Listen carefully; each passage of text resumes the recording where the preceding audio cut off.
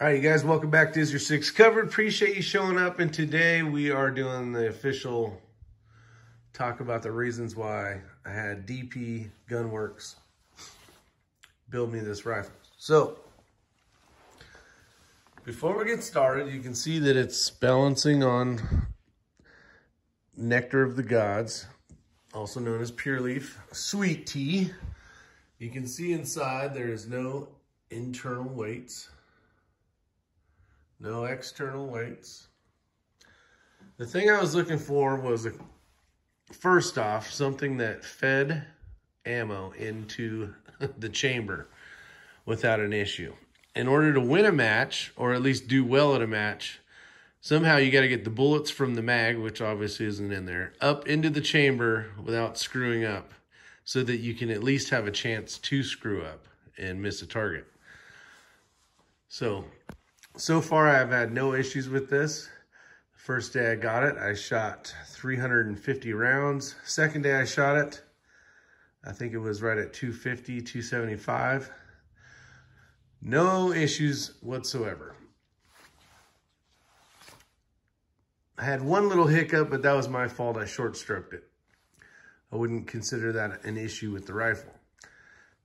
My second thing was I wanted a rifle that was balanced.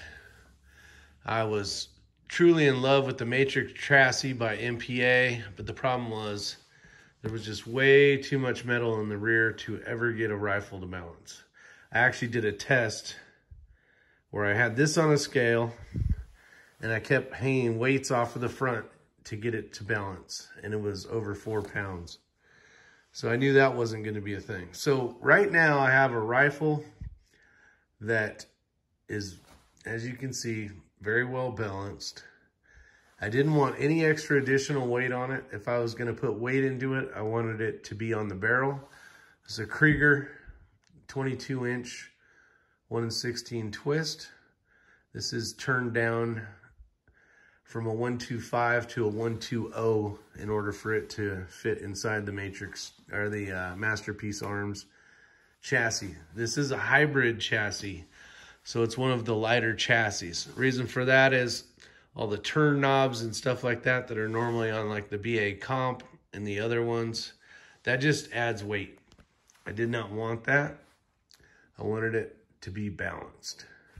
And we have Kenny over at DP Gunworks, or Desert Precision Gunworks in Arizona, figured out the magic cure for me. So super excited. Just the mount alone, the spur mount, the Razor HD Gen 2, 4.5 to 27.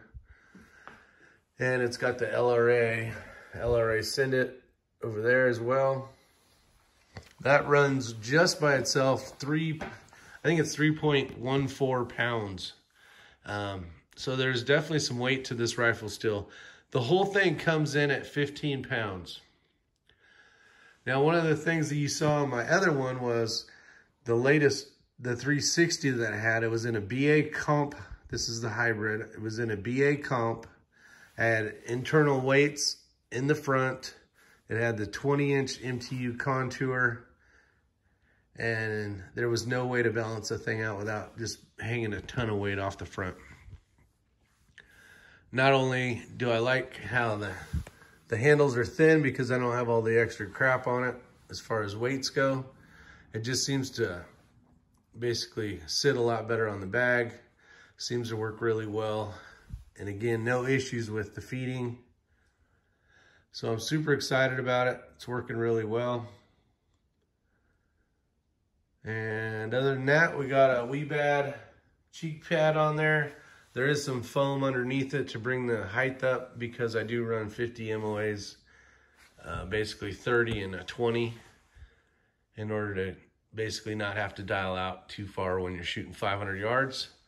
But other than that, super impressed. Does have the Trigger Tech Diamond flat in there. Amazing triggers. It's a 2-stage. I've been shooting those for a while now. Really like them. They're in most of my rifles. And Kenny did an awesome job. So thanks again, Kenny over at DP Gunworks. But he does have a YouTube channel. If you guys get a chance, check it out. It's Eagle Eye Precision. But that is some of the reasons why you're seeing a switch. Top priority was feeding. Second priority was balance. And we have accomplished the task. So here's kind of a close-up of the whole thing. Start over here in the back. This is upside down in order to give me more height. It's got the collars here, so you can just pop those off. There's screws on the other side, and then it'll always be the right height. Got the stock grip on it, which does have basically the bump, so you have the exact same spot when you pull in the trigger. As far as Zermatt action, this is one of the options as far as the bolt knob, which I really like because your finger kind of gets in between it as it goes up.